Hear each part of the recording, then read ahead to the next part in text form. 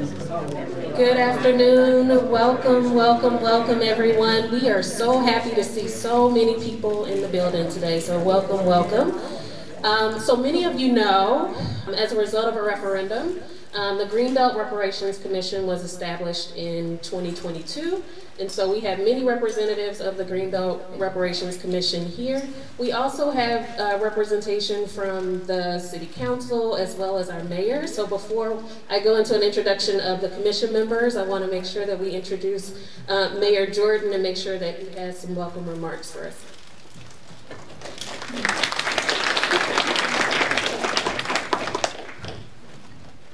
Well, good afternoon. I'd like to welcome everybody here to Greenbelt and to the Greenbelt Library.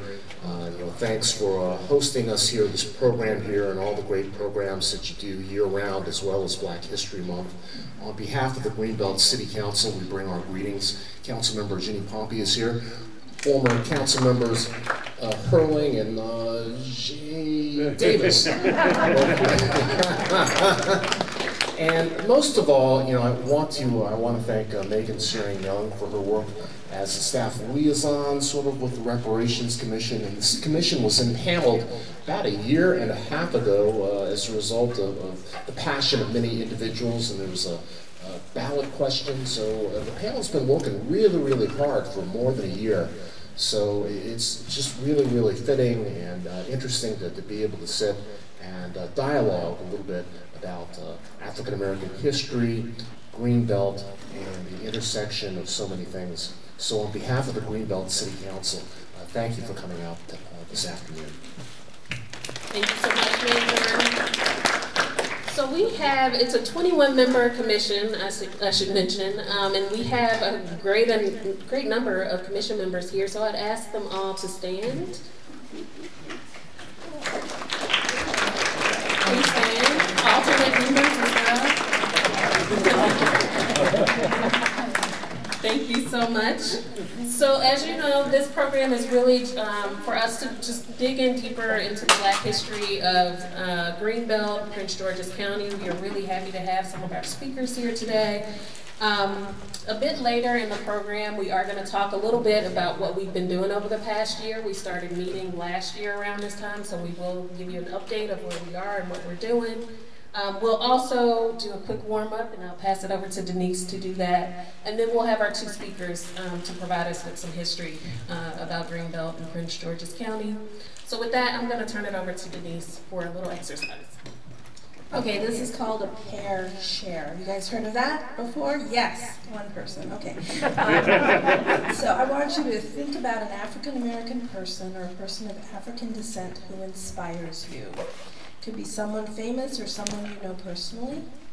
Now turn to a person next to you and tell them who that person is and why they inspire you, and let the other person share their inspiration with you. So you'll each have 1 minute to do this, starting now.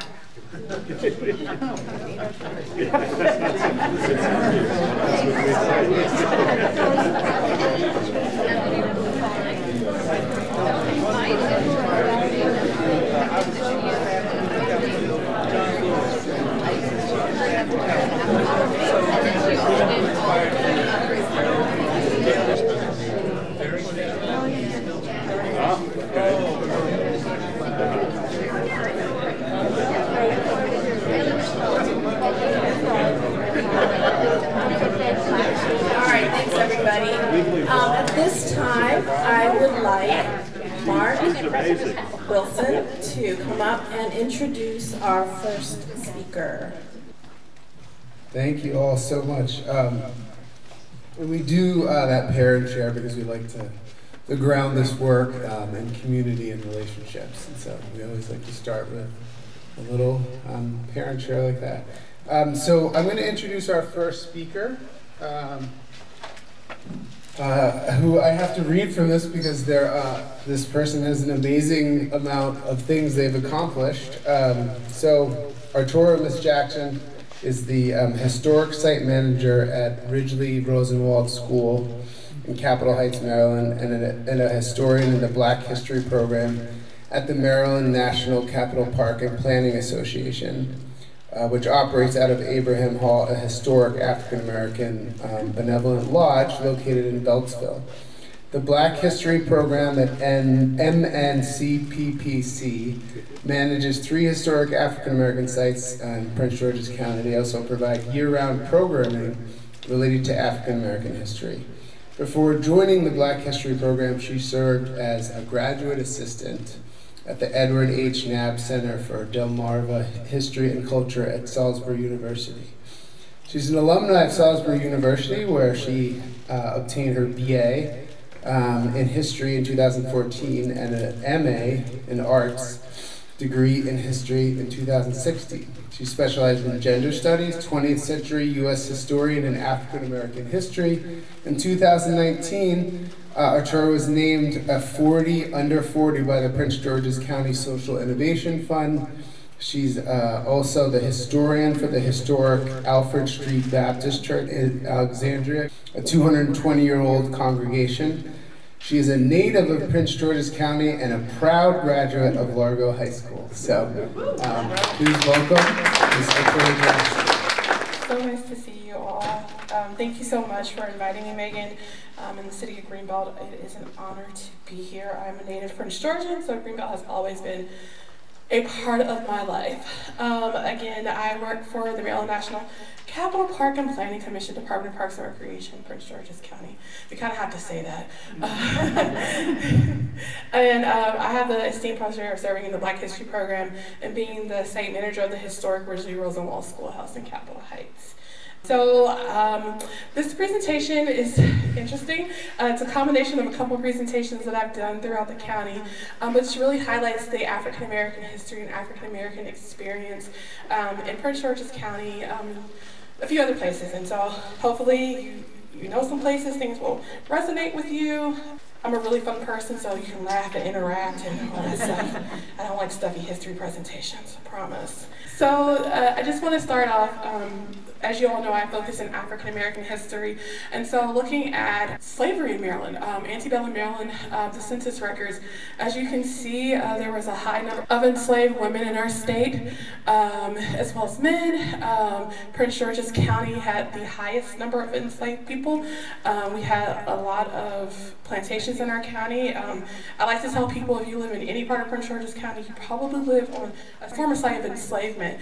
And we, of course, as you know, through the Civil War, although we fought on the side of the Union, people in Maryland remained enslaved until November 1st, 1864, when we end slavery in Maryland through an act of the amendment to the state of Maryland's Constitution. And at the end of the Civil War, Maryland has probably one of the highest free blacks and black population, but things drastically changed afterwards. I think people wanted to seek new places and visit new spots and move on. So again, slavery in Prince George's County. Our cash crop here was tobacco.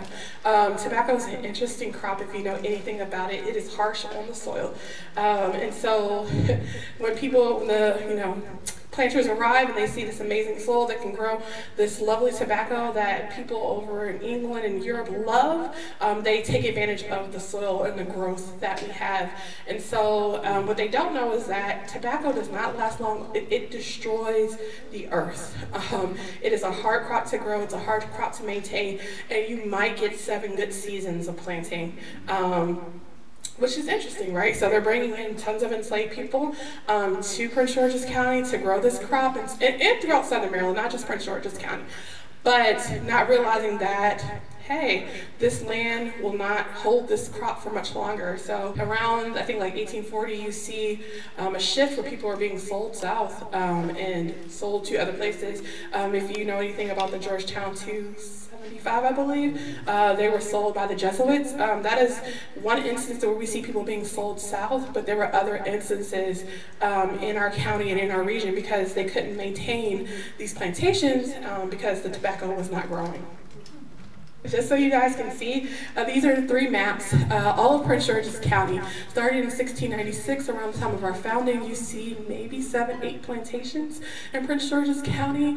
If you go to 1731 to 1790, you see a couple more pop up. But between 1791 and 1864, you see a considerable amount of plantations in Prince George's County. That's why when I say if you live in this county, you probably live on a site of form of enslavement.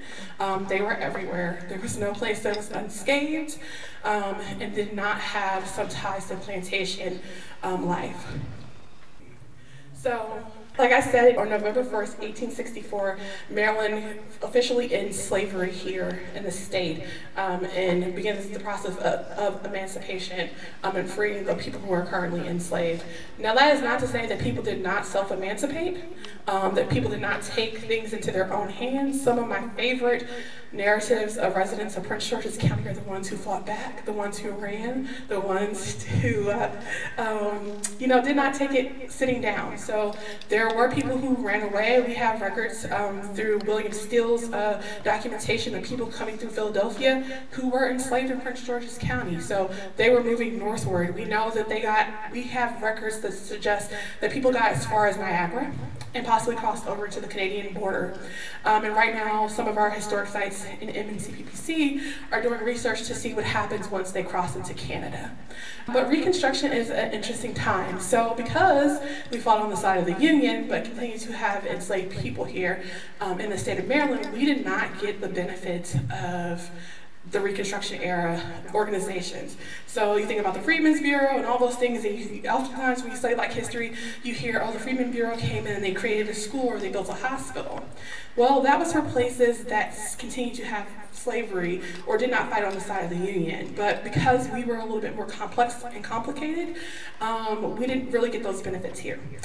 And so there are instances of the Freedmen's Bureau helping out in Prince George's County, but most of those instances are people doing the fundraising themselves and then seeking support from the Freedmen's Bureau. On the bottom half of the screen, you will see Abraham Hall. Has anyone ever been to Abraham Hall? Okay, awesome. So Abraham Hall was built in 1889. It was the home of the Sons and Daughters of Abraham, which was an African-American benevolent society.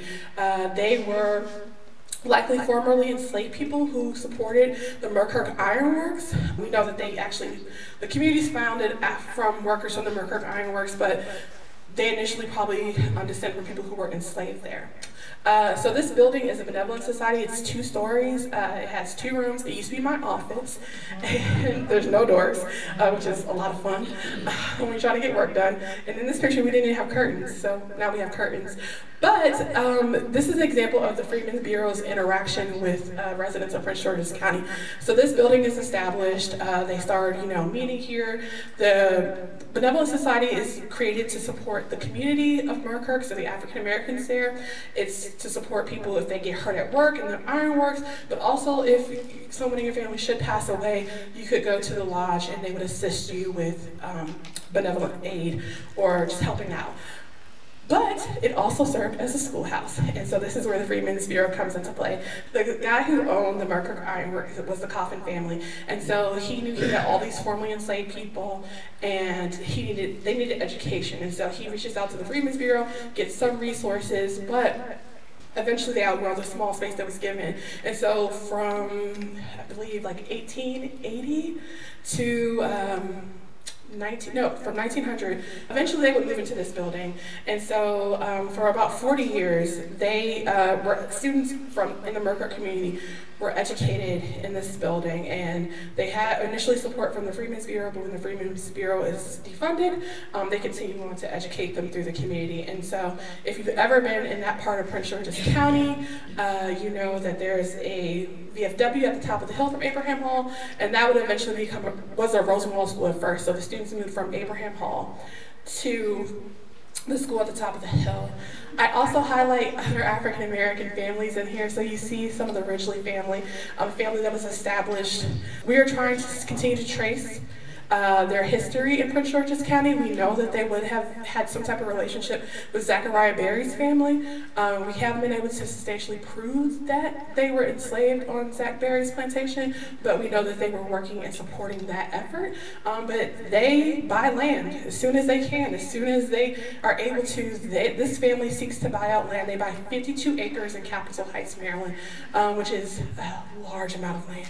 And they begin to farm it and grow it and sell and just really change the course of their lives. And they would go on to establish a church, a school, and they continue to have a footprint. And so if you know does anyone know where Morgan Boulevard Metro Station is? Yeah. Okay, so Morgan Boulevard Metro Station sits on the part of the 52 acres that they purchased. They sold that land to Metro when the station was created. And when slavery ends in Prince George's County, a lot of people leave. I wouldn't want to stay, and I could completely understand why they left. But they go into DC, they go into other suburbs, they move other places. But there are a few people who stay, and a few communities that stay. And so you'll see communities like Merkirk and Ridgely and North Brentwood, which are enclaves, although North Brentwood was founded in the 20th century, are enclaves of descendants of formerly enslaved people. I wish I could say things got better, but they did not in Prince George's County. Just like anywhere else across the United States, racism and segregation would persist and continue to grow and really rear its ugly head. And Prince George's County was no different. I recently gave a relative who's moving to this area a tour of the county, and the way that I described Prince George's County to him so that he could understand, because he sees this lovely black majority in this county, and we have African American politicians, and he's like, has this been going on for forever? And I said, well, Maryland sometimes is the Mississippi of the North. Because that's the reality, is that although we are northern, technically not northern, but people consider us the North, we have a lot of southern tendencies. And segregation and racism was one that we picked up, unfortunately. I love to show this ad. It's from the Washington Times, I believe around 1901. I just referenced Morgan Boulevard, which is in the Capitol Heights area. You see this whites-only ad for residents moving into Capitol Heights, Maryland, that they promise that there will be no racial mixing in this community. And today, Capitol Heights is majority African American. So it shows you kind of the intentions. And people were coming out of DC, they were promising you would be away from these people, you don't have to worry, you can move out into the suburb area and live without racial tensions. Also, communities are established. Prince George's County has 5 historic African-American communities, one of them being Lakeland, which is in the College Park area, which is doing similar work to you guys are doing with reparations and restorative justice. So that's one of them, North Brentwood, Glen Arden, Eagle Harbor, but these are all places where African American communities are established in Prince George's County, and they not only establish communities, they establish legislative and government bodies, so they have mayors and they have town meetings, and they really create this space that they can live in and that they are proud of. If you meet anyone who's a Lakelander, they will tell you about the amazing community that Lakeland was. If you meet someone from historic North Brentwood, they will tell you about it. Make sure you go visit Eagle Harbor. It is the cutest little beach town in Prince George's County, and beaches in Prince George's County are words that are often not mixed together. But it's really, really adorable. So it would begin here. I pulled this. This is a housing covenant. Not only did they advertise for restrictions, it was written into the covenants of the neighborhoods. This is for the city of Cheverly, and I did a project with the city of Cheverly a couple years ago, and when we started the project, they said, oh, we didn't have any documents that suggested redlining and racial housing covenants, and I was able to find this, and this is what was said: no person of any race other than Caucasian race shall use or occupy any building or any lot except that is a covenant shall not prevent occupancy by domestic servants of different race domiciled with an owner or tenant. This was standard language for a lot of our communities. I know that Greenbelt did not initially welcome African Americans, and it would be to the 1960s that African Americans could move into this community. So it is not a mark of shame, it's a mark of honesty and truth in the work that we do, that We have been able to overcome this. We have not allowed these things to hold us back, but I think it's an important part of our past that we have to be honest about and to call out. This is probably like my favorite part of Prince George's County history, and that's weird, but I am a 2nd generation Prince Georgian and a 6th generation Marylander. And so my mom she grew up in Prince George's County, and when she started here, she went to segregated public schools. And I have spent a lot of time listening to her, doing an oral history with her, and documenting her story, because our busing story is very unique. When Prince George's County, when the state of Maryland formalizes school systems, they decide that each county should have schools, and they determine how they'll be set up. And so Prince George's County decides we'll have a black school system and we'll have a white school system. And so they are separate, completely separate. They do not, early on, from about the 1880s to about 1950 something, they operate separately. They have their own superintendents. Has anyone ever heard the name Doswell E. Brooks? Ring a bell? Okay, well, he was the first African-American superintendent of the African-American schools, and he worked diligently to make sure that students had access. We had 27 Rosenwald schools in Prince George's County, which is a high number for a small state. Maryland only had 154. And that is a sign that, one, the community was active. So I work at a Rosenwald school, but I love pointing out that everywhere you see a Rosenwald school is an African-American community that's striving to educate their children. But Doswell E. Brooks had a lot to do with that work, and so he worked diligently to make sure that the students have access. We have records of him buying a school bus, fundraising to get them a school bus, because the only way that they would be able to get to school was via walking. So up until about the time that Brown versus Board of Education comes down from the Supreme Court, Prince George's County operates 2 separate school systems. And if you know anything about Brown, it says with all deliberate speed, do this right away, this is not okay. And what Prince George's County decides to do is say, we'll keep them separate and put them under one envelope.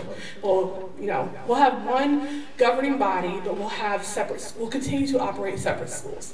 Well, that was a fatal mistake, because that was failure to abide by the law, failure to abide by what the Supreme Court had said and suggested. And so for about 20 years, from the passing of Brown until 1970, Prince George's County would just continue on and do what they wanted. And a couple of parents, a man named Sylvester Vaughn, got together and they filed a class action lawsuit against the Prince George's County Public Schools, saying that they had failed to integrate and failed to desegregate schools, and it was intentional. It starts in 1970. In 1972, the courts rule, and it comes down that you all must integrate, like you have to do this. And so in conversations with my mother, she said they went home for Christmas break attending their all-black school, and when they came back in the new year, they were sent to schools across the county. And so the solution in Prince George's County was not to say, we need to integrate our communities. They suggested busing. And the best way to describe Prince George's County busing is imagine splitting a school in half, keeping one group of kids there, and then sending another group across the county to go to school. It worked, but I don't know if it was effective. If you ask anyone who went through that, they would tell you probably not.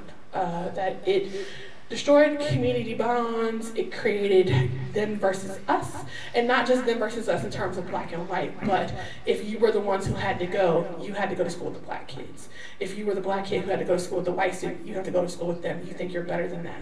So it creates this communal divide when they had a lot of autonomy in this. Busing begins in 1972 and does not end until the year 2002 in Prince George's County, which is interesting. So my mother began it, and I was in 7th grade when it ended as a Prince George's County public school student. Of course, there would be mass exodus. People left. They moved out of Prince George's County.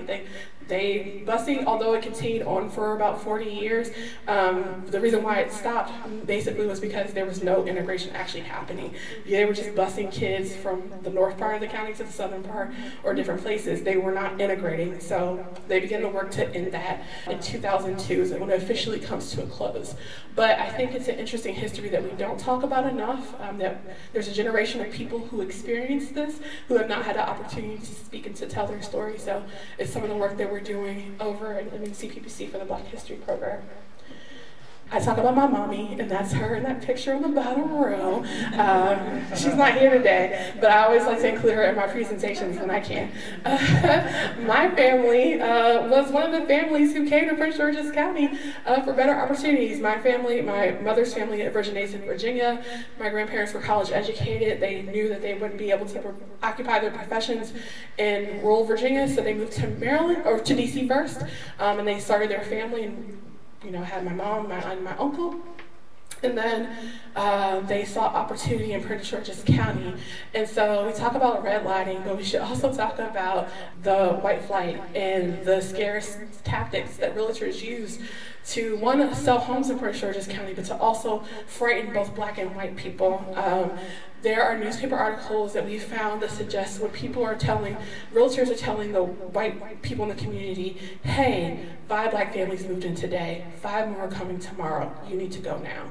And then selling the homes to these African American families at overpriced rates. There are a lot of communities, if you look in the Inner Beltway, that support this concept. My family moved to Palmer Park, and my grandparents thought it was utopia. They could get an affordable home, they could raise their babies there, they would have good schools, and they were moving out to the suburbs, so they were really moving on up. And what I like to show is this is my mother sitting in her living room in Palmer Park, probably the late 1960s, and then this is a photo that I actually found here in the Prince George's Historical Society. It's the same neighborhood, maybe 10 years prior to that, and you see the difference of like how people moved in and out. And so a lot of it has to do with busing, but one of the things that I think is really unique to our Prince George's County story is that, if you look at the 1970 census, Prince George's County is majority white. There is a small population of black people. They're moving in, yes, but there's not a lot of them. You go to the 1980 census and it almost flips. In 10 years, our population changed drastically. Although the tactics which were used, speculation and fear-mongering to get people to move in and out of the county, it would allow for this black majority to begin. You see African Americans taking office as early as 1982 in Prince George's County. Not that they had not sought positions earlier, like in the late 1970s, we see people join the school board, but not just local positions, state positions. Christine Jones, I believe, runs for state delegate in 1982. And her family moved from the district into Prince George's County as well. And like I said earlier, what helped do this was affordable housing, that people could afford, if you had meager income or you were just trying to get it together, you could afford to move into Prince George's County. The little article shows, the decline of the white population and the growth of the black population. We have a lot of garden-style apartments in Prince George's County, and that gave people who maybe couldn't afford it to buy a home the opportunity to at least settle in the county. And so these are 2 factors that I believe cause the increase of population and what will become the rise of the black majority. So that is one of the things that we've studied over the last couple of years in my office is how did this come to be? And so you see Judge Alex Williams, who is a Prince George's County resident who goes and seeks office in one of the highest courts. He is a federal judge and he's a trailblazer. I've met him before. And you also see communities being established. You see large subdevelopments, Woodmore, all these places coming up, and African American communities are moving in, or African Americans are moving into these communities, and not only just moving in, they are creating neighborhoods, creating just culture and experience, and so all those things kind of lead to this. And so Megan asked me to pull from a presentation I did for the city of Laurel. And so I did some research because I'm a historian, that's what I do in my spare time. And what I found out was that initially when Greenbelt is being planned, that there was a plan to have an African American section, and it would have been Rossville. And I really was diving in and I was like, I want to know more, I want to know more. Well, I spent a lot of time in Rossville because it is the community of Merkirk. It is where Abraham Hall was, and so it's on the top side of the USDA off of Merkirk Road.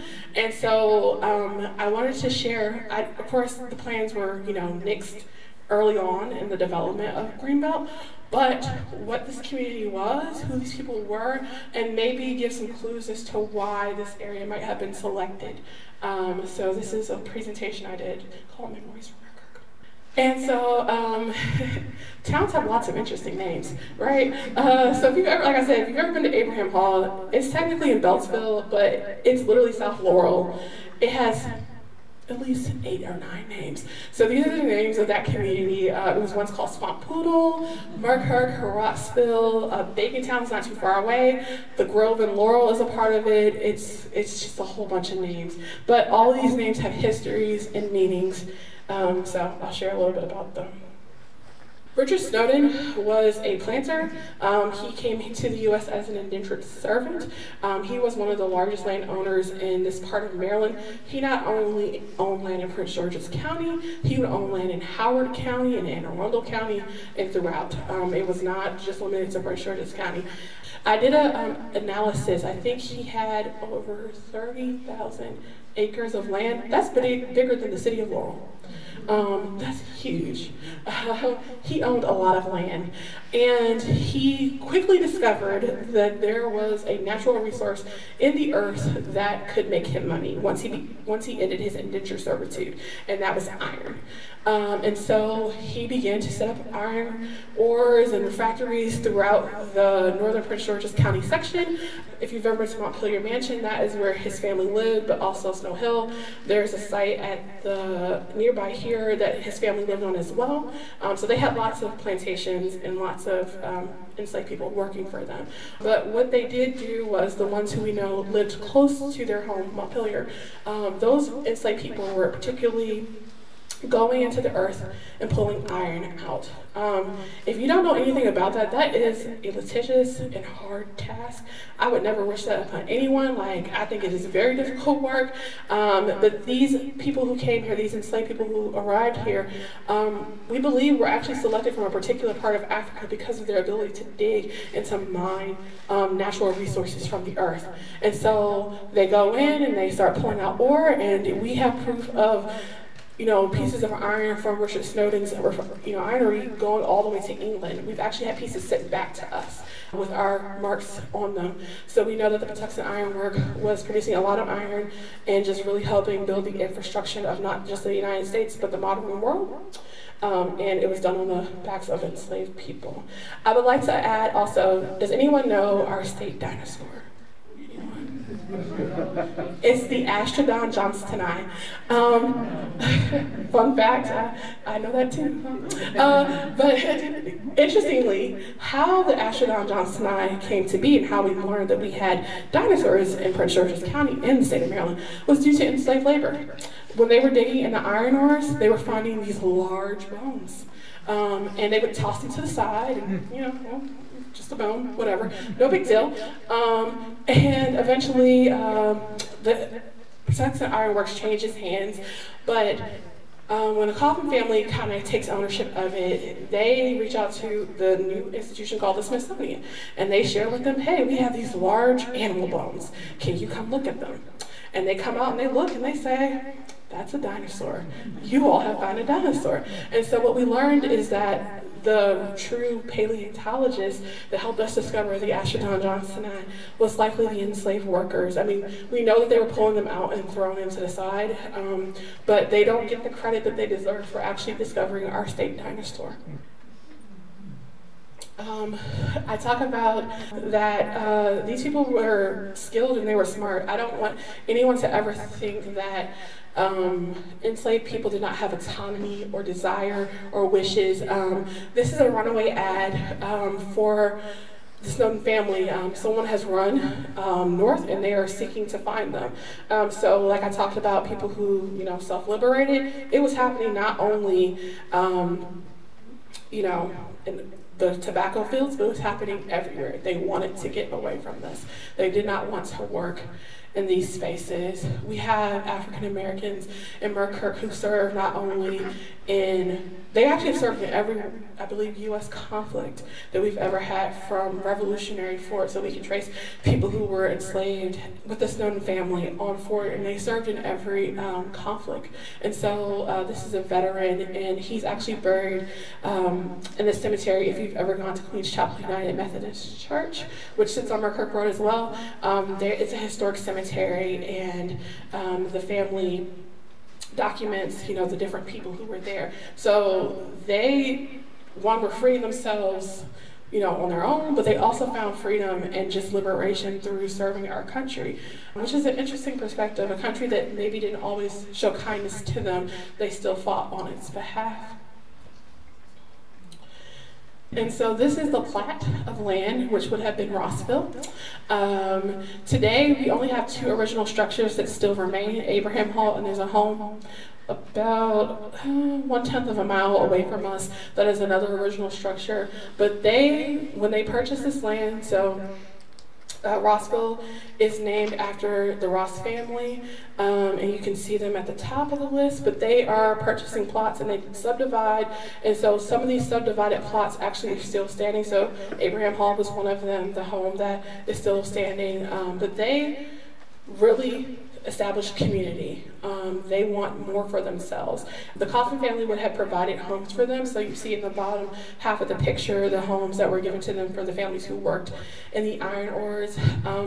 I don't like to refer to it as sharecropping, but if you imagine the impacts and relationship of sharecropping, so tenant leasing, right?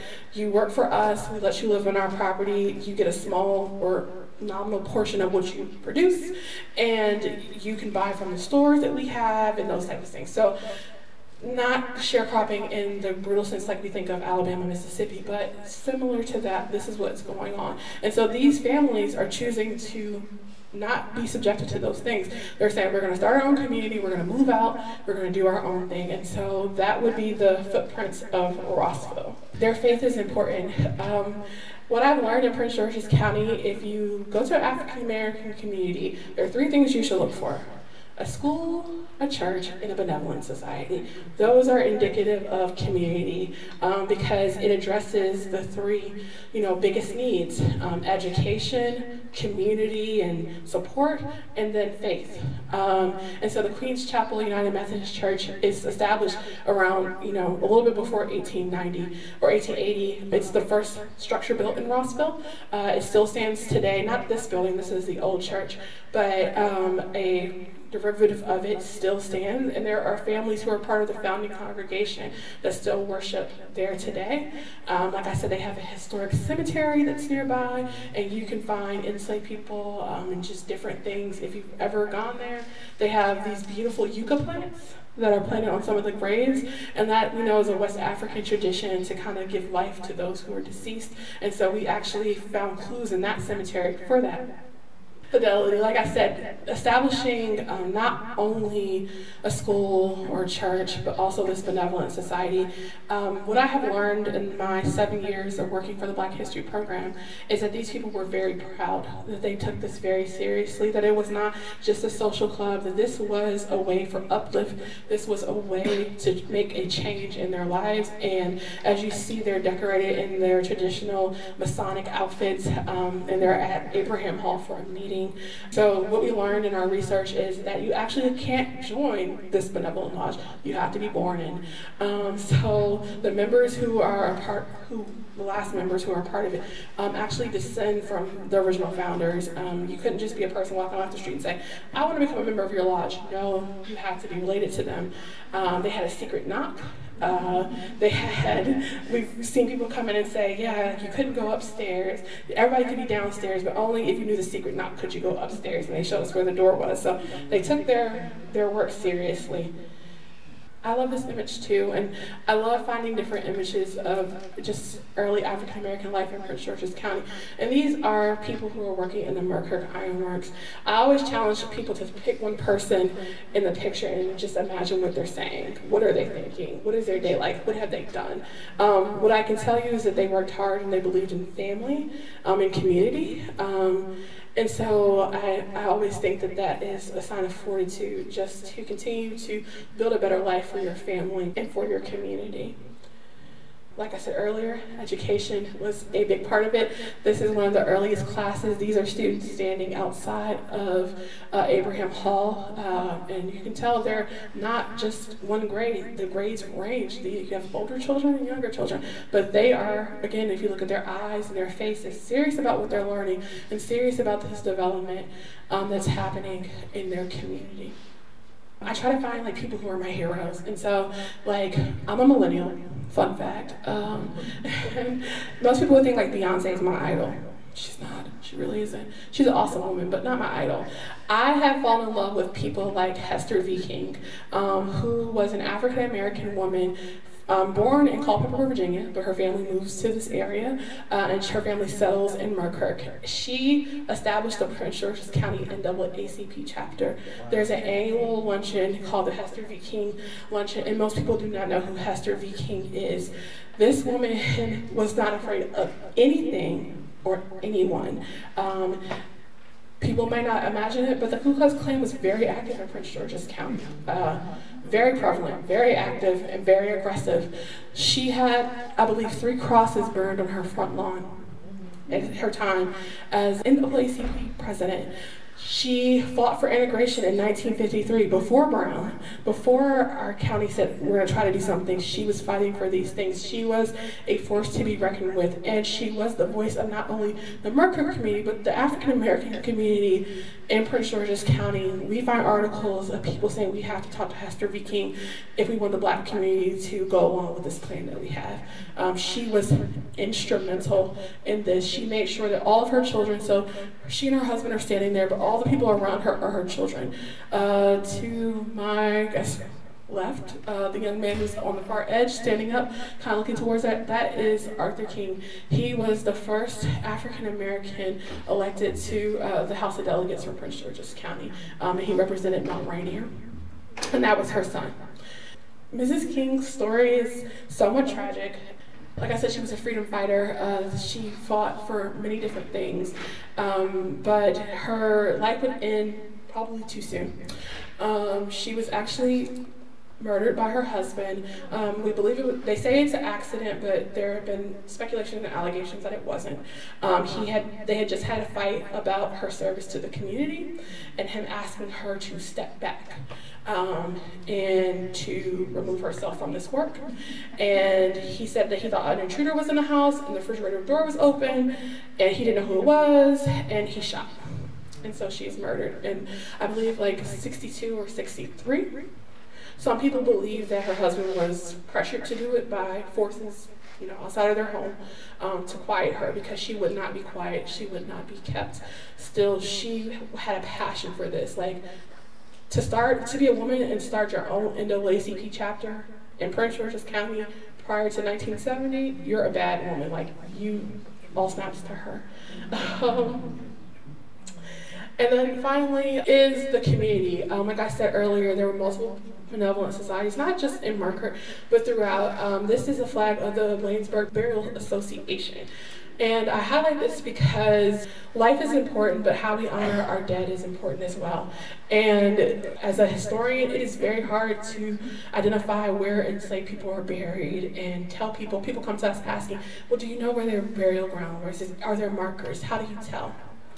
And oftentimes we don't have an answer for them. Oftentimes we don't know. But what I do know is that it was important to African American people because they found organizations like the Bladensburg Burial Association, and they sell plots in their community. They buy land and they make sure that there's a special place for their loved ones to be buried. But also these organizations would continue to support these families after their loved one had passed on. And so we had a community member who had a membership to this organization. The cemetery was actually moved and somewhat destroyed by the Baltimore-Washington Parkway. But African Americans took not only life seriously, but the afterlife as well. And so these are what remains in Merkirk, and what would have remained in Rossville. Like I said, Abraham Hall, the family home, that stucco house to the side is the other original building. the church, the school, and the cemetery.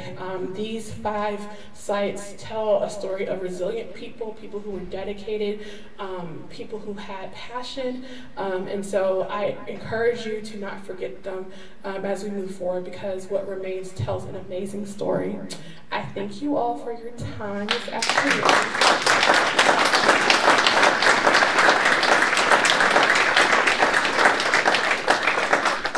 So we have time for a few minutes, a few questions for Artura. We just have a couple things. One, yes.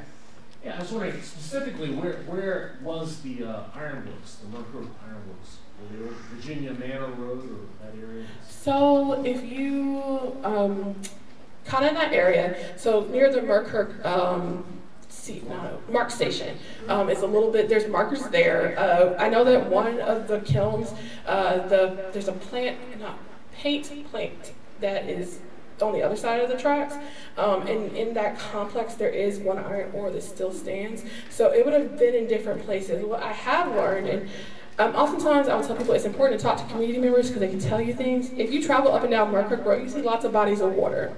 And it's interesting where they come from. And so I was talking to a community member, and he was saying, oh, there's this place called Blue Ponds behind Abraham Hall. And I was like, well, how did it come to be? And he was like, well, they were digging for iron there. And when they hit water, it filled up the hole. And so they would move on. So a lot of those little ponds and things that just seem a little out of place, like where is this water flowing from, are actually sites where they would have dug iron. But yes, the Mark Station is the best kind of marker that I could give you to where the ironworks were. Questions? Yes. If tobacco uses up the soil, was there something they could use afterwards that they could grow after the tobacco?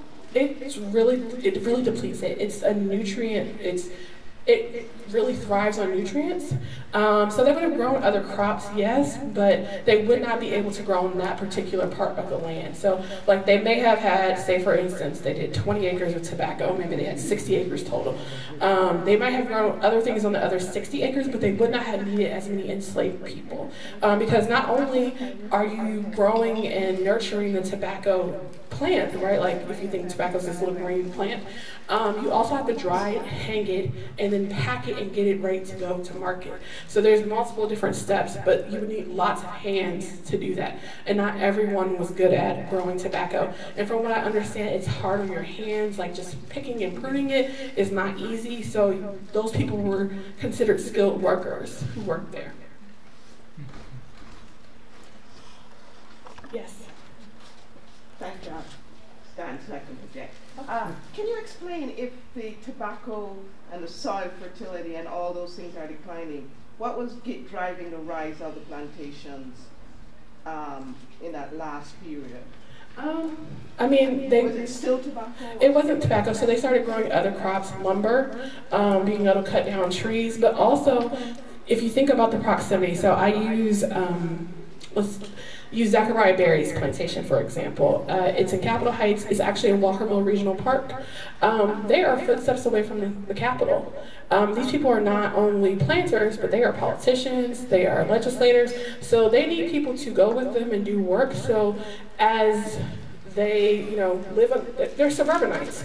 And so there's work that they can do and have their enslaved people do to help support the city. A lot of people worked in taverns, they cooked for different homes, and people were leased as well. So we have records of people being switched, go work on this plantation for this amount of years, and then you come back here. So it continued to grow, but there was a push to sell people south. And we found records because people knew where they came from. They knew who their former owners were. And so when everyone's freed, they're writing, I am so-and-so, and I was enslaved at this plantation in Prince George's County, Maryland. I'm looking for my brothers and my sisters. Or my family members, do you know where they are? And they're publishing them in African American newspapers. So we know that there's a considerable portion of people who are sold south to go work in the Deep South, Louisiana, sugarcane plantations, and because they had this unique skill set, right? Like indigo, rice, sugar, that's not just something that you can pick. You have to have a skill to actually harvest that.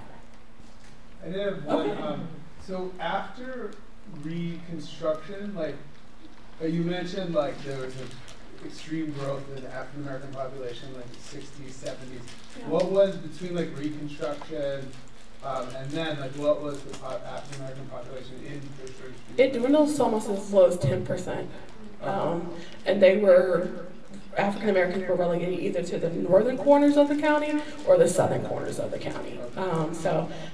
North Brentwood is one of the first African American towns established, but you can also find a lot of African Americans in Brandywine, in Croom, in Aquasco. Polly Murray actually spent her summers in Aquasco, fun fact. But yeah, you see African Americans kind of getting away from the heat. Just if they can stay close to their families, they can, but we don't have a lot of, we have some families that can trace their roots back here prior to slavery, but a lot of the people who live in our county are people who moved here, or they moved to DC and then came back, or they're from the South. So a lot of those families moved away, and there's so much work to do. It's hard to say, like, I think that in the future, I think we'll be able to look for those families and trace them and see where they went. But a lot of them, you know, disappear into DC, or they disappear, like, and unfortunately, record keepers did not always take into consideration the importance of writing things down properly, in particular for the African American community. I was telling someone the other day, my father's family's last name is Offord, O-F-F-O-R-D. And there's a census where they completely jack up my great-great-grandparents' names. And it was just disregard, wrong ages, wrong dates. And if I didn't know what I know, I would say, oh, it's not them, that's another family. But I know what I know, and I know that these are my relatives, so I'm able to say these are my people. But so much of what was written down and consumed was not done well. Yeah. In reference to the lady's question about the tobacco and how brother was on the soil. I remember as a young boy, I used to go down the country and work on my uncle's farm in St. Mary's County. And every year I went down there, I noticed that the crops were in a different location every year. So I think he used the system rotation. So he continually grew tobacco all the time, every year, in different places. Yeah, no, that I think they mastered it later on, but when they first got here, just like thinking about how much they could make, like let's fill the whole field up with it, and let's grow. And then when the soil will be depleted, because that moving it is actually a result of them learning. Like I think it takes 7 years for their soil to recoup from a plot. So you can't, once you've expended the soil's life, you have to wait 7 years before you can go back and grow tobacco there. So it takes time, but that moving it around is probably indicative of them learning, like, we can't continue to grow here every year and to grow into different spaces. And then if you think about agriculture, like sometimes farmers, which they probably didn't know then, like they let a season of plants grow and die. Like I lived beside a farm in college, and I would hate when they let tomatoes rot because we would have red fruit flies. It was horrible. But I knew, like, by the seasons, every couple of years, we would get a season when they would let the plants rot so that the soil could absorb the nutrients, and then they would have richer soil. So I think they've mastered a lot more, but when they first got here and figured out they could have this amazing crop, they just were zealous. And they had free, they paid for them, but free labor to do it. Our second speaker, who many of you probably know, is M-NCPPC. She's the director of the Greenbelt Museum since 2008. The museum consists of a historic house and exhibit gallery. If you haven't gone to it, it's a great tour. And is focused on the history of the New Deal era experimental community, which was established in 1937. In addition to overseeing the operations at the museum, she's curated numerous exhibitions, lectured on many aspects of Greenbelt history, and in 2012 co-authored Images of America, Greenbelt. She earned her BA in Art History and Women's Studies from Johns Hopkins University and an MA in the History of Decorative Arts from the Cooper Hewitt Smithsonian Institution and Parsons School of Design program, where she focused on early 20th century design, material culture, and social history. She's a Maryland native, and she currently resides in Washington, D.C. with her husband and 2 daughters. So please welcome Megan, who will be our second speaker today as well. Yeah, so thank you for that talk. And thanks also to the Reparations Commission for inviting me to speak, and also to the Greenbelt Black History Culture Committee, who's organized this incredible month of activities and art and conversations and all of those things. Today I want to share some of what we've learned so far about Black history in Greenbelt. I want to preface it by saying really that this is a story that's very incomplete. At the museum we established an archive of the African American experience in Greenbelt in 2012 on the occasion of Greenbelt's 75th anniversary. And we wanted to do that so that we could really indicate and make sure everyone knew that this is history that we're trying to go after and uncover. We are tracking down leads all the time, and this work is very much ongoing as we gather info and do additional research. And it's not just me doing that research. There are many people here in Greenbelt who are Greenbelt residents who do their own research on their own time and are very generously sharing that information. So we often have a dialogue with people in the community who are doing that work as well. And we really need your help to make this work. This talk is not comprehensive. It's just really meant to give you an idea of some aspects of the African American experience here in Greenbelt, and hopefully that will inspire you to either share your own experiences with us, both good and bad, and there's so much more history that we need to uncover. I'll start today with just a little bit of basic information about Greenbelt's coming into being, and then I'll move sort of chronologically and share some of what we know so far. So, I want to have a little bit about the history of the land pre-Greenbelt. We heard a little bit about Prince George's County in our first talk, but when the museum was founded originally in 1987, our area of interpretation was strictly 1937 to 1952. This has obviously expanded in both directions chronologically significantly, but we have a lot more research to do, including, these are some topics that we're currently working on, the population of indigenous people here pre-European contact. Also the plantations, farms, and families who were here in the 18th and 19th centuries, specifically on the land that would become Greenbelt. We know quite a bit about some of the surrounding areas, and we do know many of their names from certain plats and things that exist, often in the Prince George's County Historical Society. Some of those things are very hard to read, and we really need to do more to narrow down the names and find out as much as we can about the people who are living here. We need to do more research on the enslaved who were forced to labor here. And we also are looking into information that the cemeteries hold, especially areas that are thought to be perhaps burial sites of the enslaved. So this is all work that's ongoing. Just to set the stage a little bit for Greenbelt's creation, the Great Depression obviously happens, the stock market crashed in 1929. FDR began his first term in 1933, and he began New Deal programs very quickly after that. The black unemployment rate nationally was 50%. Prince George's County at the time was very, very rural, and the county was deeply segregated. We heard a lot about that in the previous talk. The last documented lynching in Maryland, his name was George Armwood, and he was murdered in Somerset County on the Eastern Shore, and that happened in 1933. So just 2 years before Greenbelt's groundbreaking in 1935. Obviously, it's not close geographically, but just to give you an idea of what Maryland was like during the time. And there were several thriving historically black communities in the area, like Lakeland, Rossville, Mansfield, which again, we heard about. So as part of the New Deal, photographers were hired to go out and document the state of living conditions of people across the country, and then bring that back. And then they also were sent out to document how the New Deal was helping to alleviate some of the suffering. So this was actually titled in the Letter of Congress, "A Slum Backyard Water Supply, Washington, D.C., taken by Carl Leibens, who was one of the photographers who was sent out by the Resettlement Administration. This is July 1935.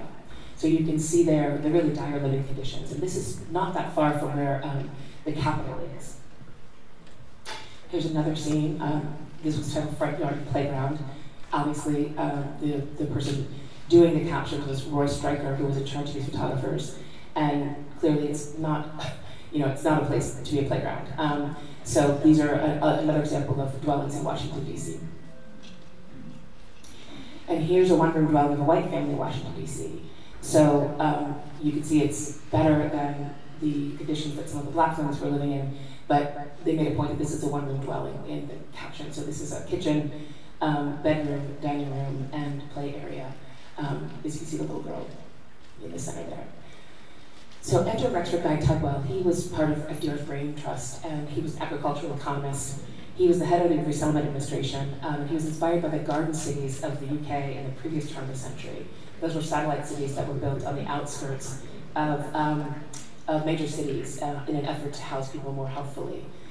He was very controversial. He was a visionary, but he would come to the worksite in his white suit.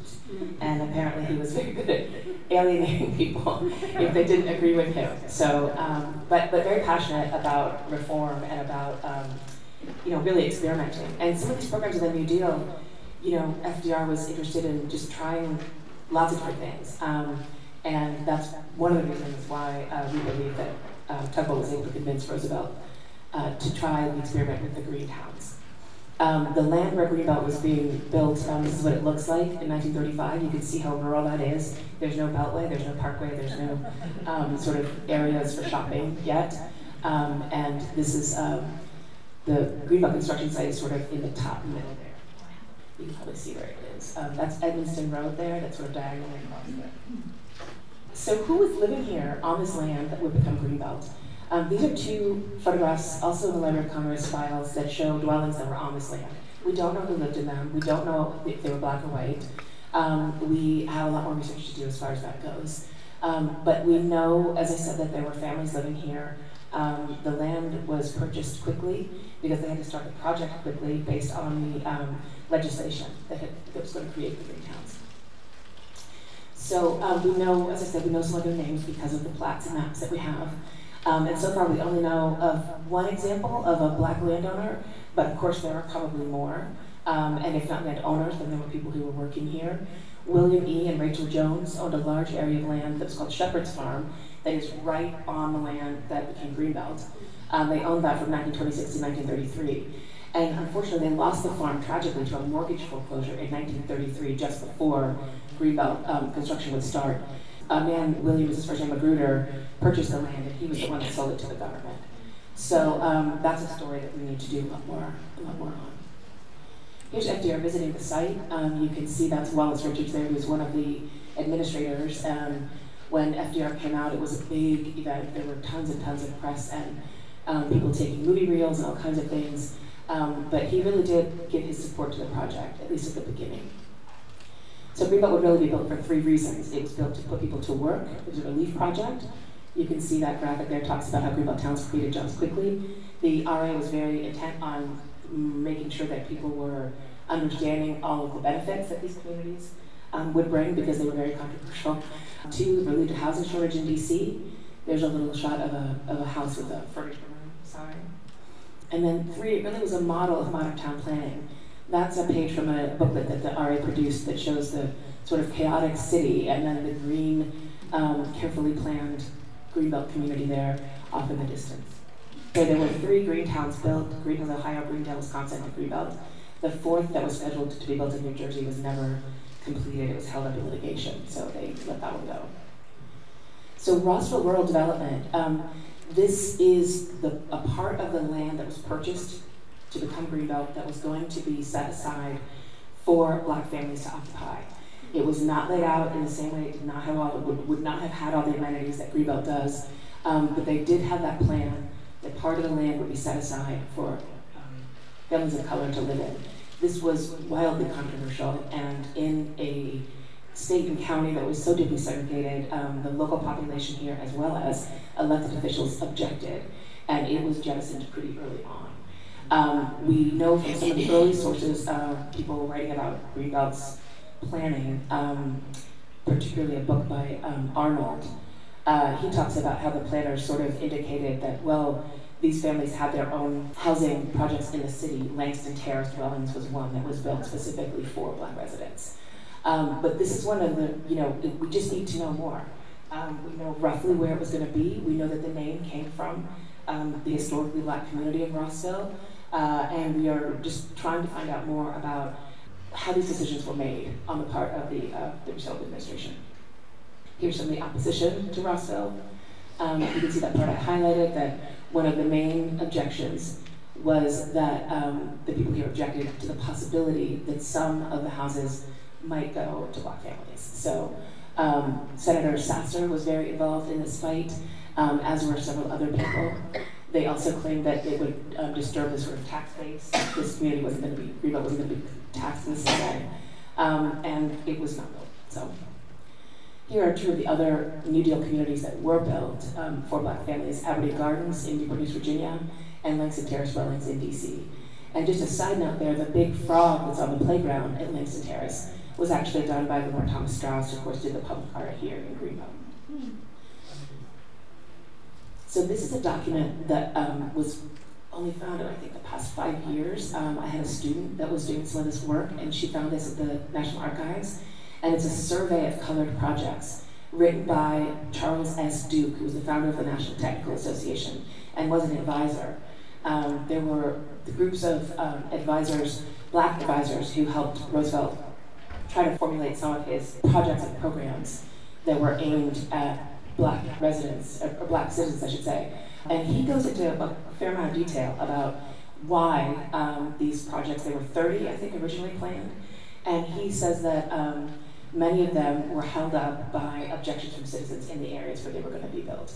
He also claims that some of these projects did not have the same professional staff that the white projects did, projects built for whites, and that was a problem as well.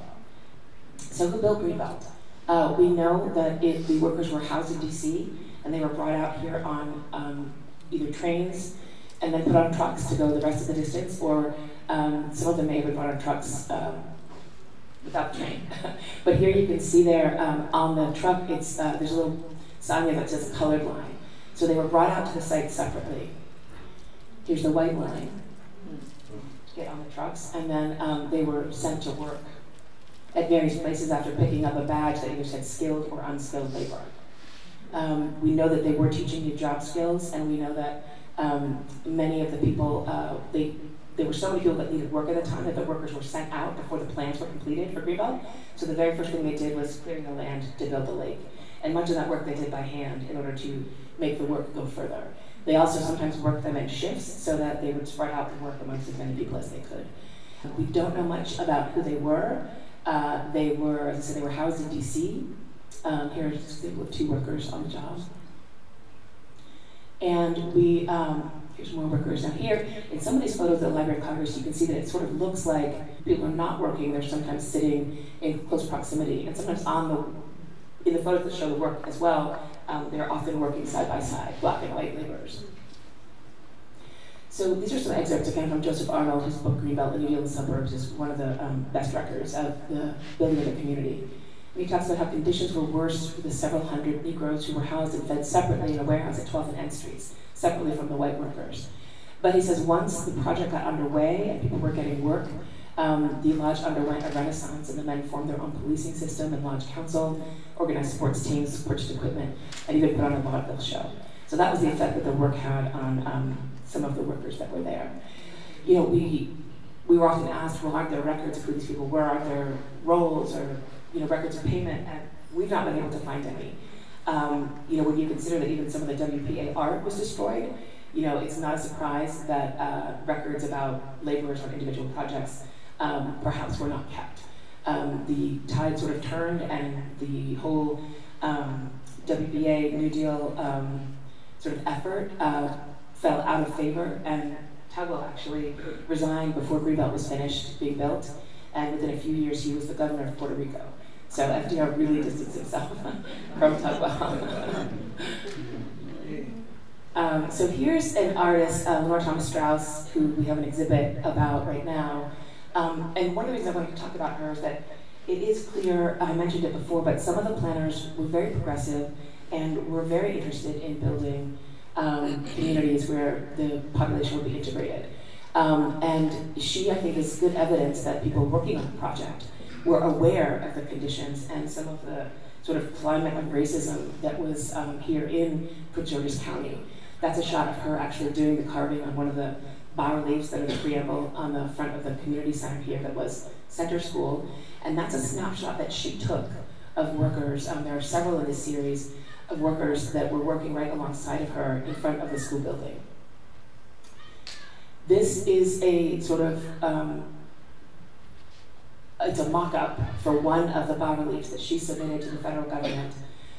She submitted this as the illustration for established justice, that line in the preamble, and you can see pretty clearly the kind of statement that she's making. There's a judge and jury turning their backs on essentially a lynching scene. There's a man in a hood with a shotgun. So the fact that she wanted to put this, on the front of a school building in the late 30s, and she was in her 20s, I think, when she did this, mid-20s. It was a pretty bold statement that she was well aware of the climate of racism in the county. It was rejected, as you may imagine. So that didn't happen. So moving on to tenant selection and what we call the mechanisms of exclusion here. So this is another page from the RA booklet that shows the sort of ideal white family, nuclear family that they were looking to populate Greenbelt with. Here is the registration form. You would have filled this out before being sent to the next level, where you would fill out a more complete application. And there's that blank right there that's circled for race. So that's the primary mechanism of exclusion that we can find. Some of the people that I've talked to over the years, we don't know if people who were living in this area in Greenbelt who were Black, if they understood that this was not going to be something that would benefit them, or if they did apply and then were turned down. We need to do more research about that. There is one letter that actually Mark Miller, who's on the Reparations Commission, found that was written to Eleanor Roosevelt from a Black woman who talked about how living in a place like Greenbelt just seemed like it would be ideal. And I think she was hoping that she could apply. So this was, as far as we know, the main way, though, that people were excluded. Families of color would have been excluded. The other thing about Greenbelt is, the people that they were looking for, despite the fact that it was exclusive to white families, it was integrated in terms of religion. So they were aiming for 63% Protestant, 30% Catholic, and 7% Jewish. And they pretty much stuck to those from the beginning. So that in itself is pretty radical and unusual, because typically in American cities you would live in areas where often you were surrounded by people who practiced the same religion that you did. So it is one thing that the sort of progressive people involved in the planning were successful in including. And they were looking for people who would be willing to form all the committees and clubs and organizations that it takes to run a successful community. They wanted people who were interested in living with cooperatives. Rexford Tugwell believed that cooperatives were the middle way in between capitalism and socialism. And so they called themselves pioneers, and often that refers to the fact that they were pioneers in a new way of living. There's so many contradictions here, populated with very sort of progressive-minded people, planned by progressive people, but again, exclusive to whites only. So when we hear people in the community talking about, well, Greenbelt was this utopia, we want everyone to understand who comes to the museum that it only would have been utopia for you if you were allowed in, and that's something to keep in mind. So as of, this is from 1939, so really early on there were some conversations about race in the Greenbelt Cooperator, which for those who don't know was the volunteer newspaper that was begun November of '37 and comes out weekly. It's now the Greenbelt News Review, and it's never missed an issue. So to be a researcher here, it's pretty incredible that we have the documentation from the Library of Congress, those photographs, and also the news review. So it's great corroboration when you're trying to figure out what was going on. So this little editorial is about, there was a gentleman of color who wanted to eat at the lunch counter in town in 1939. And apparently there was, people didn't want him to be there, asked him to leave. And this editorial is coming out and saying that there's no place for that here at Greenbelt. It's one voice, or the editorial voice of the newspaper, but of course it's not true that this doesn't represent the thoughts of everyone living here, as you'll see. So as of the 1940 census, that shows 3 families of color living inside the city limits of Greenbelt. The Joseph and Agnes Younger family, they were closer to Vansville. The William Jackson family, they're the family that we believe owned their land. We need to verify that. And then the Randolph and Marie Gillespie family. But none of these people were very involved in the community. According to Arnold, he said they were living sort of on the outskirts of the Greenbelt sort of municipal area. We have other records that we can learn from as well. This is a draft card for Victor Andrew Randall, who lived in Lakeland, the historically Black community, just a stone's throw from here. And yet he worked in Greenbelt. He was a porter in the Greenbelt Project. So this is valuable information. And we know there are connections between Greenbelt and Lakeland. We have evidence of another, at least one other person who was was a housekeeper for someone here in Greenbelt. And according to the oral history that's referencing that situation, the mother, one night the woman who was helping her around the house had to work late there because there was a party or something, and the mother was very worried about her getting home safely. So I'll talk about that more later as far as sundown towns go. So then World War II housing was added here. 1,000 additional homes were added to the original 888. This was in 1941-42. These also were for white families only. Here's a shot showing the defense housing. It was not laid out with the same care that the rest of Greenbelt was, although it did have some features that were also seen in the original. And interestingly, many people, we've been told, and the oral histories show that people were told this was temporary housing, but a researcher here in Greenbelt, Ben Fisher, who's in the back, found a document actually that shows that that was not the intent. They were always supposed to be permanent housing.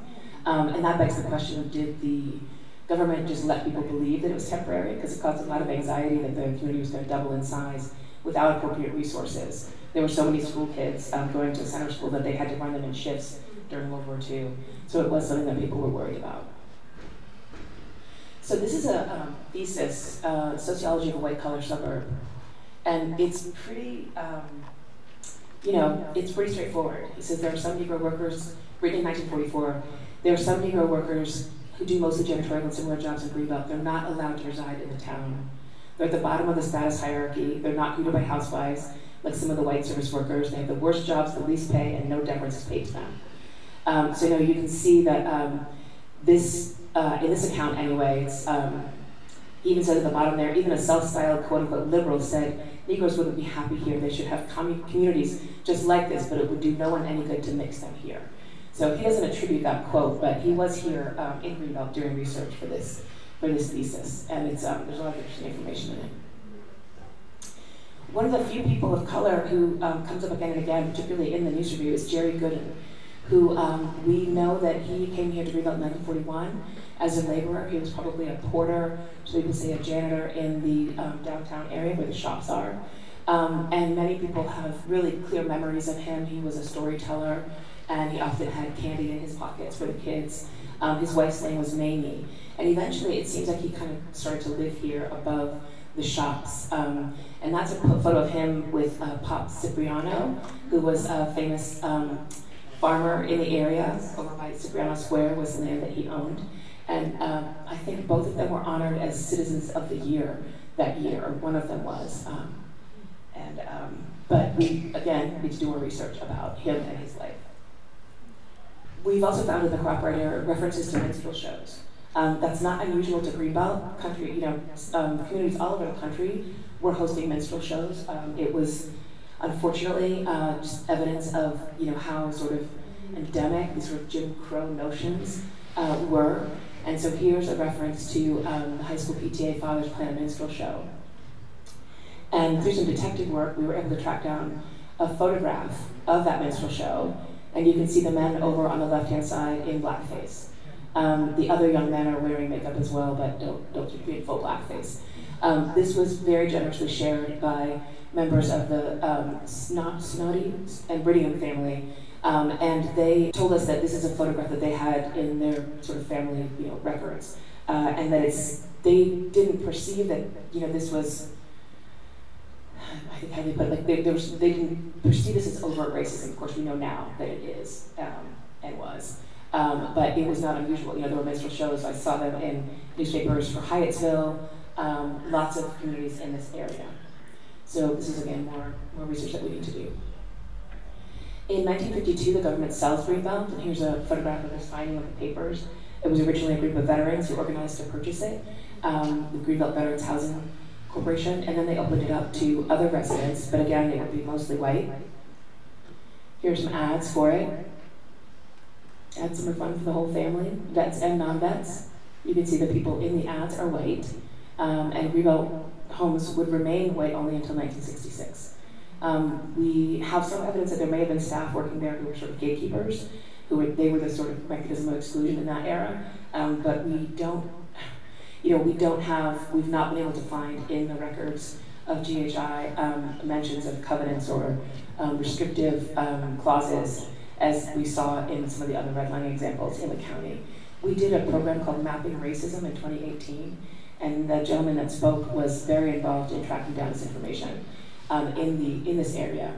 And he did some digging as well, wasn't able to find it. That doesn't mean it's not there. You know, I would not be surprised if we could find something like that. But it's clear that at this time anyway, it was being marketed towards white families. Also, over the years, you start to see a few more pictures featuring people of color. So this photo is undated, like in the late 50s, when Lakewood Homes opened. And you can see it's a race that's about to start. And there are two people of color there and a child off to the side. So there you see a few more images like this as time goes on. And then the Fair Housing Committee, there's a Fair Housing Committee that was very active here in 1963. And they held public information meetings. You can see 200 people attended the first one that they held. And many of these people were very committed to attracting people of color to live in the community. They wanted to live in an integrated community. And there were some, however, that attended these meetings who were just worried that if the community integrated, that their housing prices would go down. So it was a real mix of people who were interested in this committee and the work of the committee. But we do have some oral histories of people that worked really tirelessly to promote fair housing in Greenbelt. And at one point, before the federal Fair Housing Act was passed, the Greenbelt Council asked the apartment owners to voluntarily accept, incorporate fair housing into their practice. So here's Spring Hill Lake from '63 when that started being built. It was built in phases, and Boxwood Village was built in '67. And again, we've not been able to find restricted covenants in those two places. There are reports of a family living in Boxwood Village, a family of color, pretty soon after it opened, and I think they were original owners. So we need to do, again, more research to track them down. Desegregating Greenbelt Homes Incorporated. So this is Angie and Rivers Williams, who moved into Greenbelt Homes in 1966. They ended up moving away in 1971, but they were kind of recruited by some of the people on the Fair Housing Committee to move in here. They had a lot of trouble finding a place to live. They had visited many other communities. I think one she mentioned was Kettering. And she is trained as she's a reverend. And she says that one of the problems was that on the phone, she thinks that she sounded more white, that when she showed up for the appointment, for when they were going to show a home, they said, oh no, we don't have any available, or there were all kinds of really, she said, just horrible demeaning experiences. And so when they found out that they could come into Greenbelt, they did so. She talks about it in an interview that we've recorded that's on our YouTube channel, if anybody's interested in seeing that. It's fascinating to hear her talk about it. She said it was a little bit like living in a fishbowl, but that she made lifelong friends here that she still stays in touch with. She lives, I think in Virginia now. So here's a Unisex Drive outside of the High store. So we don't know who the girl is there next to Leo Gerton. We need to track her down. We think this is probably the late 50s, maybe 60s. So a lot more work to be done. There are other instances of activism here. University of Maryland students and a mule train sponsored by the Southern Christian Leadership Conference stage a protest here. That's at that's the A&P that was at Beltsville Plaza. This is May 1968. There was also a Poor People's March that came through Greenbelt, and there are accounts of them being allowed to stay. I think they stayed overnight in the community church. So I didn't include that here, but. And then busing, of course, we heard a lot about busing in the first talk, Artura's talk. Mandated busing was done to desegregate schools in 1972. This is an area we really do want to do more research in. As Artura said, many people are living right here who experience busing. I did to some degree. My school was Charlie Tuxedo, and when I entered in the early 70s, there were a handful of students of color. By the time I left, 6 years later, there were a handful of students who were white. So that is how quickly it changed in this county. It was very controversial in Greenbelt. There were many, many articles in the newsroom about it. And it's still, it's an area that I feel like a broken record, but we need to do more research. I've had conversations with people who said that it changed their life positively, and both people of color and white students.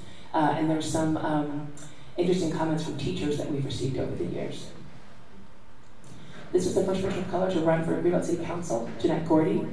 She was not successful in her attempt, but that was in 1979.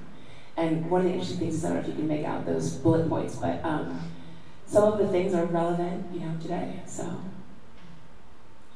And then in 2009, after a series of meetings with Fair Vote, ACLU, and NAACP, Greenbelt elects its first person of color, Emma Jordan, who were pleased to have here. Our current mayor. I saw Danielle here as well. And then, of course, Rick Gordon, who tragically passed. We'll all miss him. So many thanks. These are some of the people who have helped in this research. Sheila is my colleague, who was the one that helped track down that photo. Ben Fischler, John Henry Jones, of course, helped with some of this information. Stephen Atkins, who's here in the audience, is a researcher, as well as Sally Stokes, who's passed away, but Alan Berta. These are just some of the people that have helped in tracking down this information. Mark Miller is also listed there. So that is a sort of view of the past, 70 years. Greenbelt, 80, 83, something like that.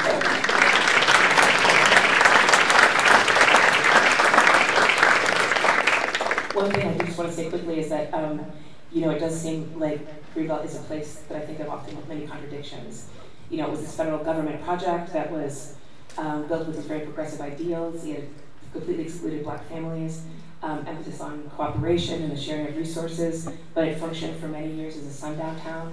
I forgot to mention that in the talk, but there's no evidence of signage here, but there are many, many accounts of people of color not wanting to drive through the community after dark, and or of the KKK being here.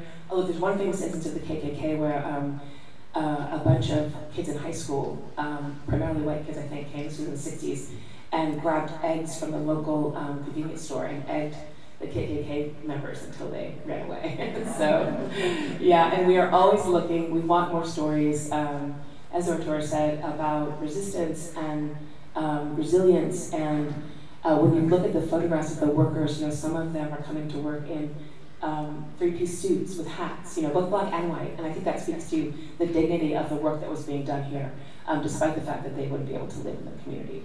So, so please do reach out if you have stories or anecdotes or want to share any of your experiences here. We really want to hear them. Thank you.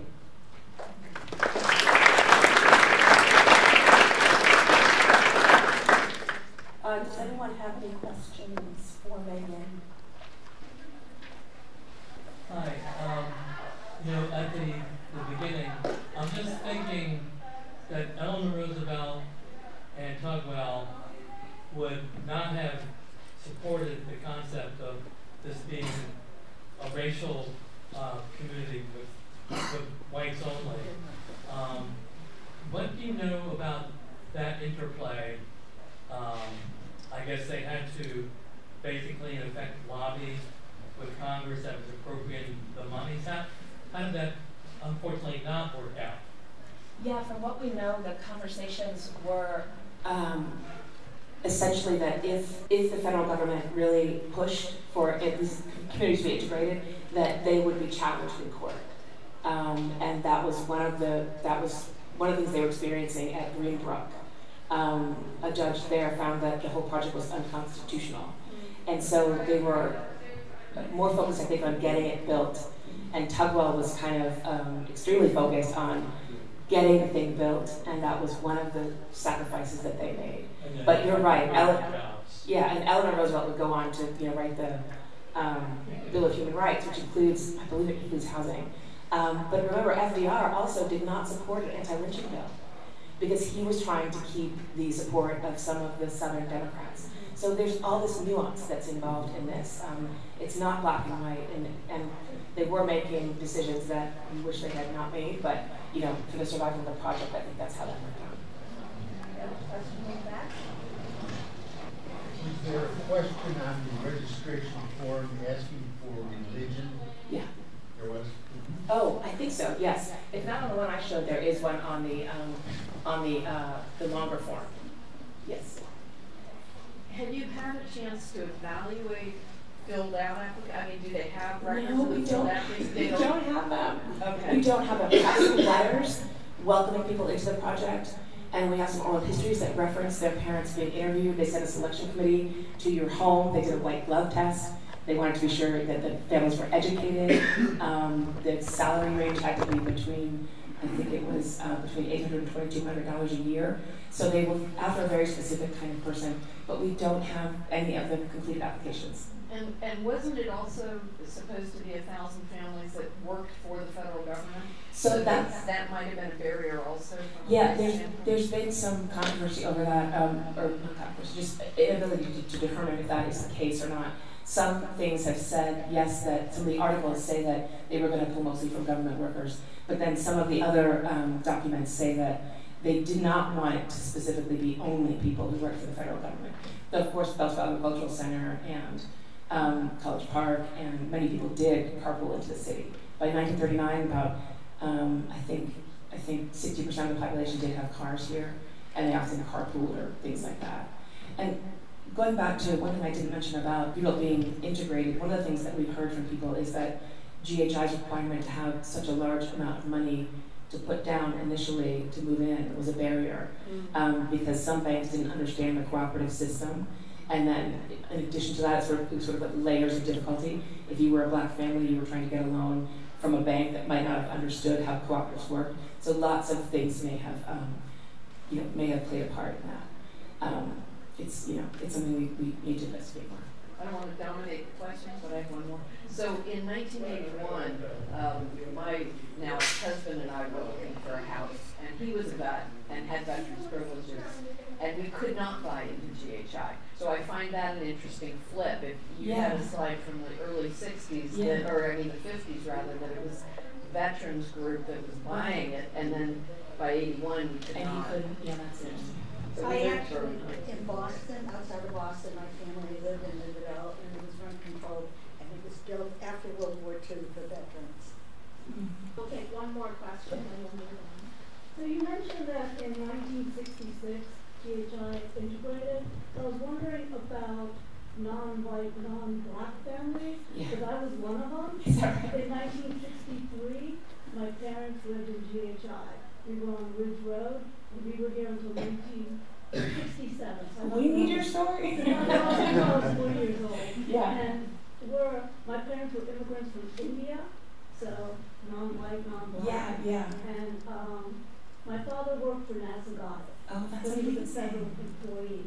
So I was just wondering if there were other Indians, Asians that were admitted into GHI because we're brown, where it's not considered one or the other. Right. So I was just curious. It is something we've looked at, and I think that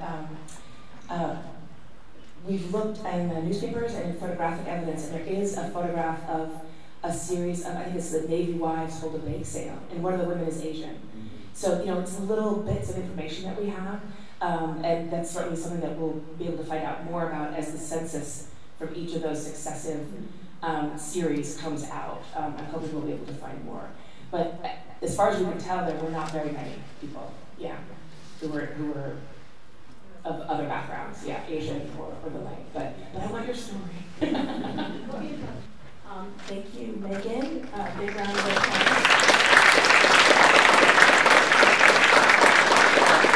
I wanted to invite Adrian and London to come up. We're just going to give you a brief update on the Reparations Commission, given the history and the recent racial justice movement in the U.S. over the last few years.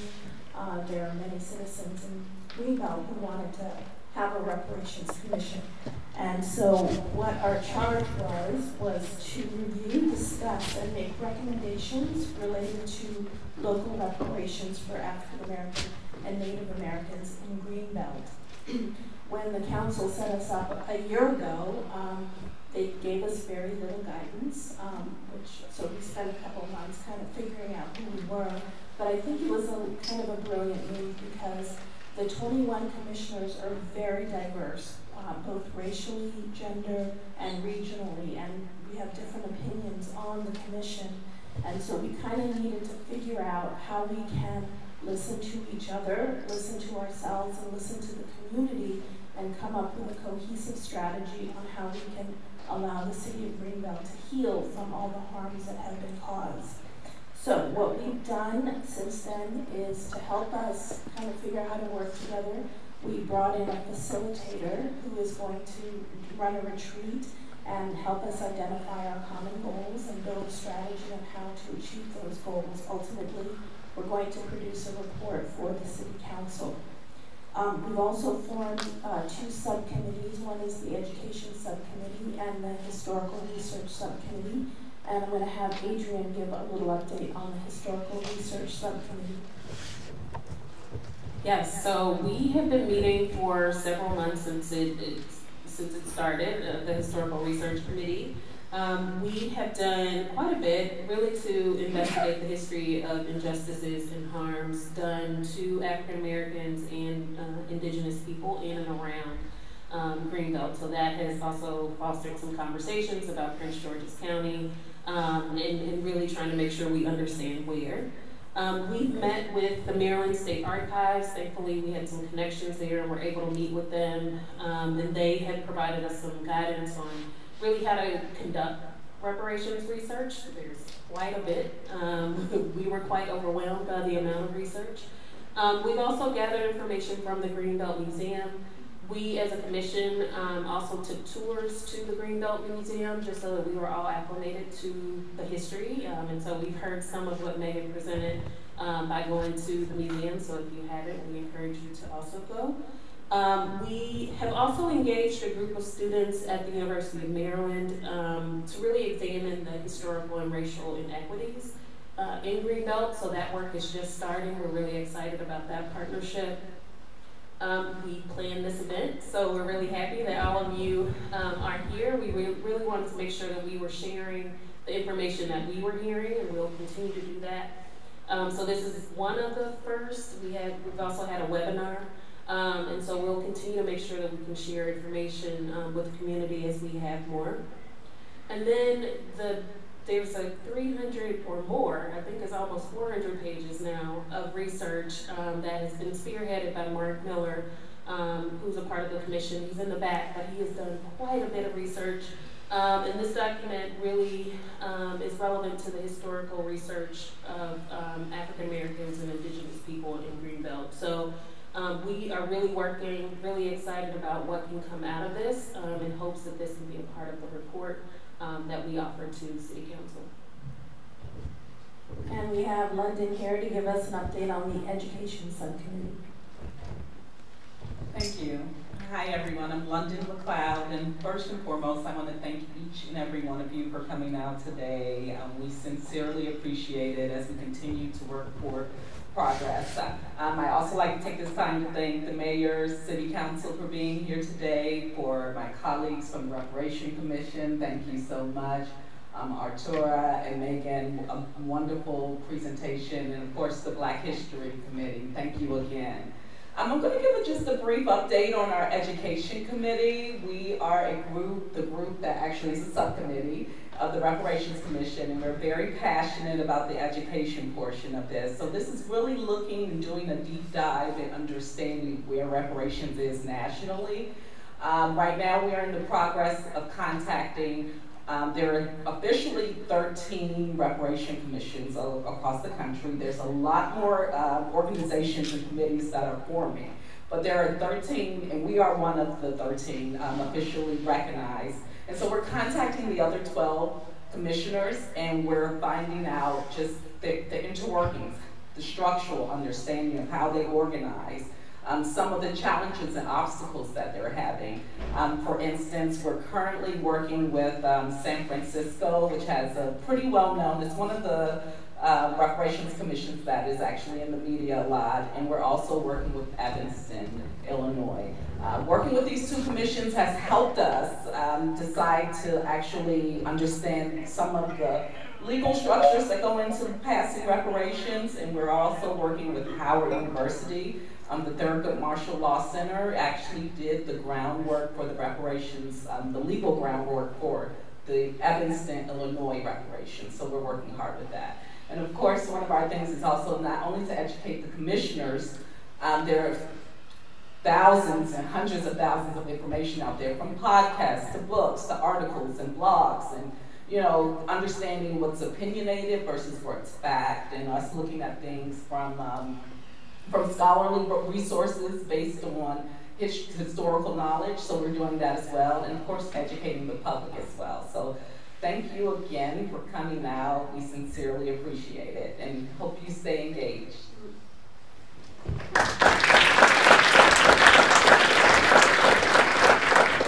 Okay, so to close us out, we are going to be doing a public outreach event where we want to hear from you all. Specifically, what do you think reparations means in Greenbelt today? So we will be scheduling that. Our meeting, next meeting will be March 19th, it's the Tuesday. We have a webinar scheduled on Indigenous people on March 18th, so information will be coming out on that. And we have a retreat scheduled on March 9th, where we're going to figure out how to solve all the problems. So you're welcome to join us for all of those events. And again, thank you all for coming out. We really appreciate it. Thank you.